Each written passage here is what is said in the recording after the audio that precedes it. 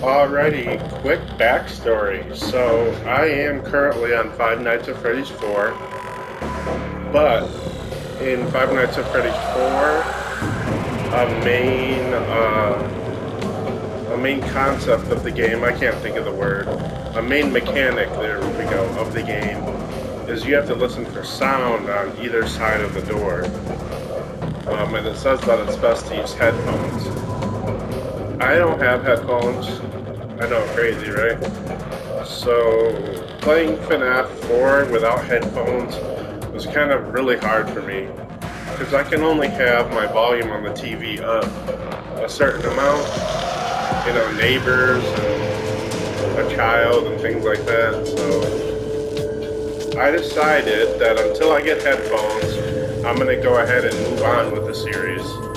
So here we are at Five Nights at Freddy's sister location, or Five Nights at Freddy's 5 technically, but I have never played this game before. I have no idea what this game will be like. I feel like each one of the Five Nights at Freddy's has been different, so we'll see what Five Nights at Freddy's sister location is like. Let's get into it.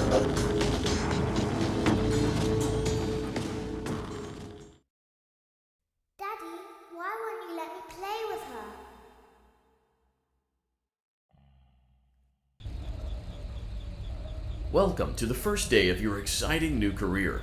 Whether you were approached at a job fair, read our ad in screws, bolts, and hairpins, or if this is the result of a dare, we welcome you. I will be your personal guide to help you get started. I'm a Model 5 of the Handyman's Robotics and Unit Repair System, but you can call me Hand Unit. Your new career promises challenge, intrigue, and endless janitorial opportunities. Please enter your name as seen above the keypad. This cannot be changed later, so please be careful.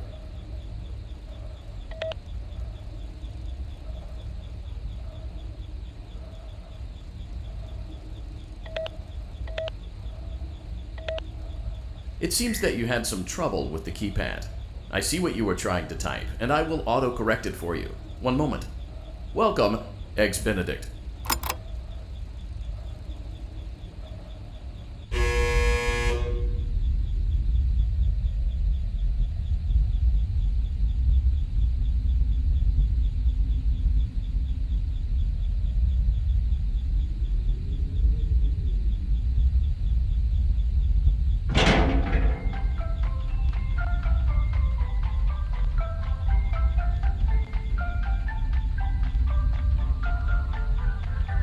You can now open the elevator using that bright, red, and obvious button. Let's get to work.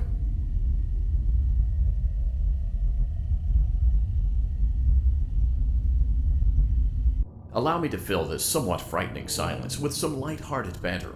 Due to the massive success, and even more so the unfortunate closing of Freddy Fazbear's Pizza, it was clear that the stage was set, no pun intended, for another contender in children's entertainment.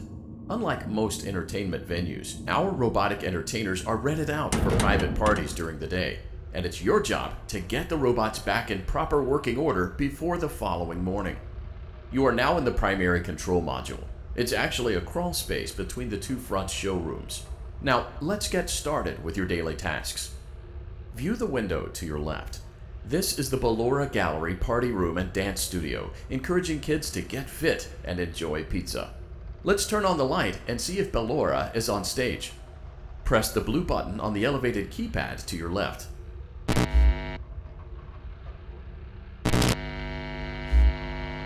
Uh-oh, it looks like Ballora doesn't feel like dancing. Let's give her some motivation. Press the red button now to administer a controlled shock. Maybe that will put the spring back in her step. Let's check the light again. Excellent. Ballora is feeling like her old self again and will be ready to perform again tomorrow. Now view the window to your right.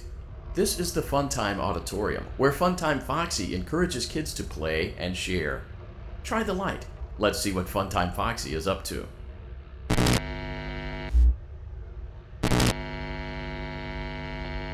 Looks like Funtime Foxy is taking the day off. Let's motivate Funtime Foxy with a controlled shock.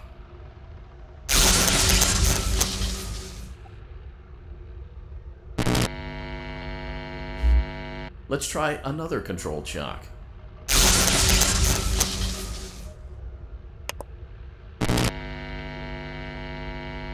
Looks like Funtime Foxy is in perfect working order. Great job! In front of you is another vent shaft. Crawl through it to reach the Circus Gallery control module.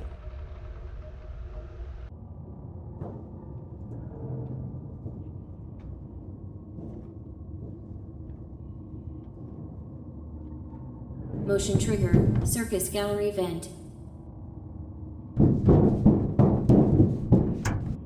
On the other side of the glass is Circus Baby's auditorium. Let's check the light and see what Baby is up to. Looks like a few of the lights are out, but we can fix that later. Let's encourage Baby to cheer up with a controlled shock.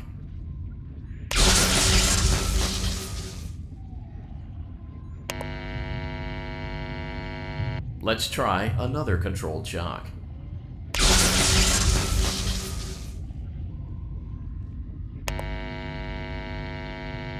Let's try another controlled shock.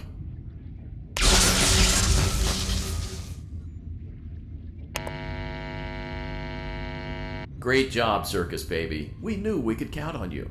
That concludes your duties for your first night on the job. We don't want you to leave overwhelmed, otherwise you might not come back. Please leave using the vent behind you, and we'll see you again tomorrow.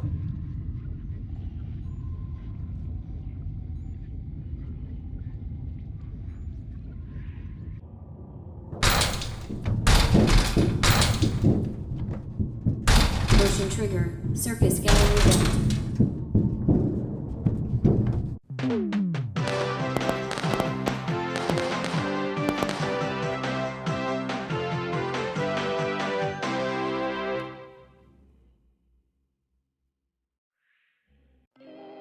Another day, another dramatic entry in the lives of Vlad and his distressed mistress. Where will they go? What will they do? All of that and more happening now. Clara, I tell you, the baby isn't mine. Count, I tell you that it is. You're the only vampire I've ever loved. And the baby turns his bottles into powdered milk. That doesn't mean anything. He sleeps on the ceiling fan. Upright or upside down. What does it matter? You need to be part of your son's life. I'm an old man, Clara. I can't be a father. Well, then at least pay your child support, you deadbeat! Will Vlad and his distressed mistress find common ground? Tune in next time.